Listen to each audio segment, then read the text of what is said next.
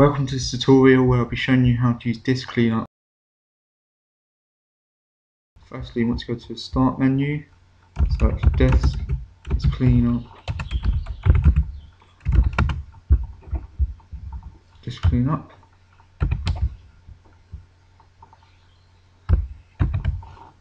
You click OK.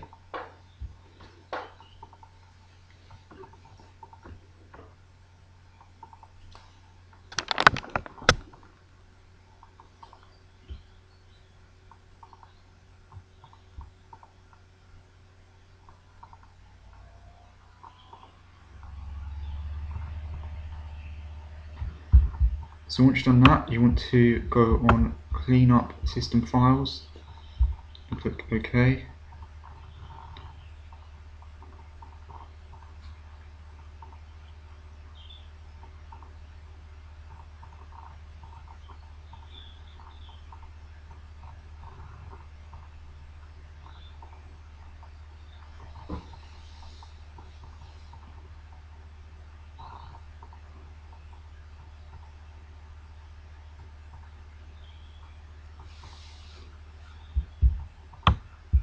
Then you want to go down to Service Pack Backup Files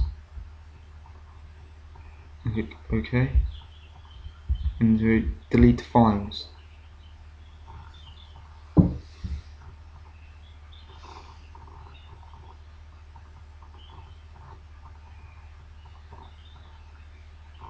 That's done.